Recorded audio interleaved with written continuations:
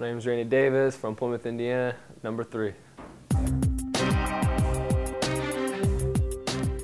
Yeah, time management's really like the biggest thing, you know. Of course you just want to, you know, come back from class and lay down, but you know you got to do this because you have a 3-hour practice or whatever it is. So really time management's the big thing.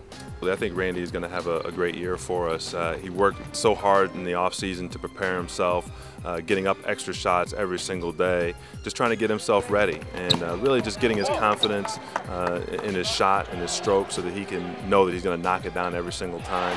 He's a great kid, he's got great character, terrific leadership skills, and that's going to be important for our team. The transition from high school to college was big, and he was there as a nice little step too. And also him and Lamp and LeBron was probably the 3 people that helped me get to where I am now. And the team goals, definitely win the MAC West and the MAC and make that playoff run.